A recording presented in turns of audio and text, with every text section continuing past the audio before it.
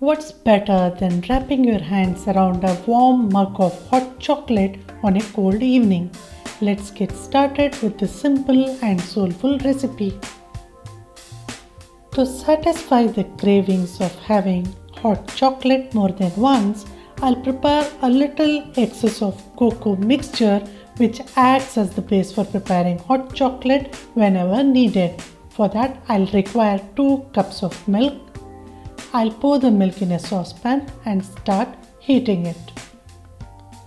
Once the milk is a bit warm, I'll take a small quantity of this milk in a bowl and dissolve the cocoa powder to make a slurry. This ensures that maximum amount of cocoa powder dissolves in the milk.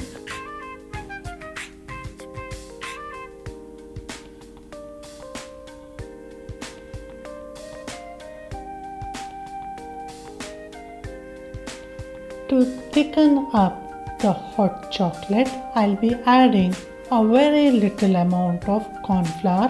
I'll make a slurry of corn flour by dissolving it in cold water. I want the hot chocolate to be of sippable consistency. Then in goes required amount of sugar and continue heating this mixture till it boils. Then I'll pass it through a strainer and the base for hot chocolate is ready. Now for serving, I'll add the required amount of the prepared cocoa mixture. I will not hold myself back when it comes to adding chocolate, so I'll be using 2 ready to stir in chocolate spoons.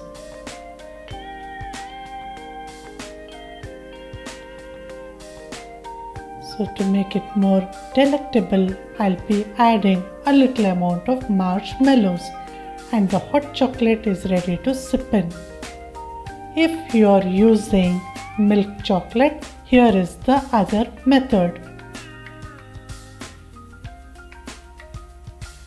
Pour in required amount of milk chocolate in the mug, then top it up with the prepared cocoa mixture and top it up again with marshmallows and you're good to go.